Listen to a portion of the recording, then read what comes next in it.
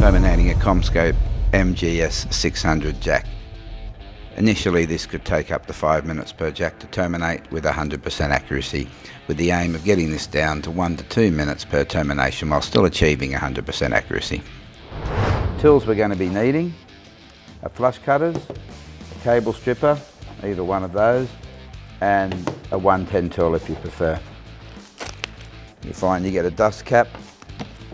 Now, the first thing you want to do when you get this cable is you want to strip just a little bit of it, and then you're going to come down to your segregation. So you want to fold those wires back and trim that off nice and close. Now the next thing you're going to notice with this cable is that each pair has its own segregation. So the first thing we want to do is just unwrap that segregation from each of the pairs and get it all the way down.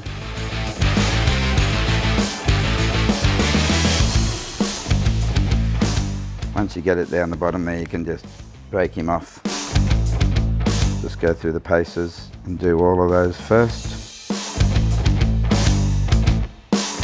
Okay, once all that's out the way, you want to make sure you put them back in the same formation that they sit inside that jacket anyway. So get them all back in that same formation. If you look at your jack, it's always going to have the blue and the brown on the one side, and then you're going to have the orange and the green on the other, and that's just going to come down to whether you're terminating at 568A or 568B. In this case we're going to terminate at 568B, so we can see that looking at this, the orange is going to be at the front of the jack and the green behind it. So we just want to put those in their same formation. And you can see when we do that,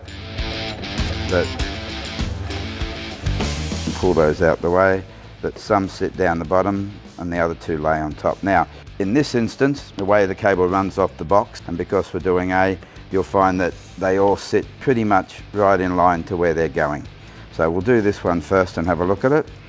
So you want to keep that cable jacket up nice and close at the back of the jack. Keep your thumbnail just behind it so you're not untwisting any more than what you have to slot them on.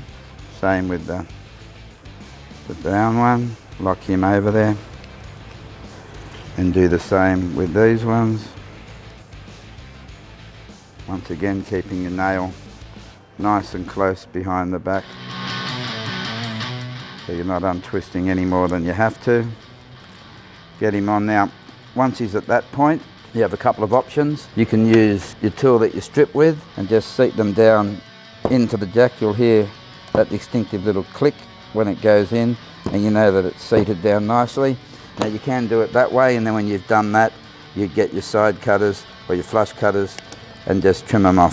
The other way is you can use a 110 tool. I still prefer to seat these in first to make sure that you've got a nice connection, and then the only difference is that you'll use this, keeping your blade to the outside. You'll just put them in and you can cut them off like that. Once you've done that, just inspect it to make sure that they're all in the right order and that the jacket's up nice and close at the back, and then the cap can just sit straight over there at the end of it, and that's it.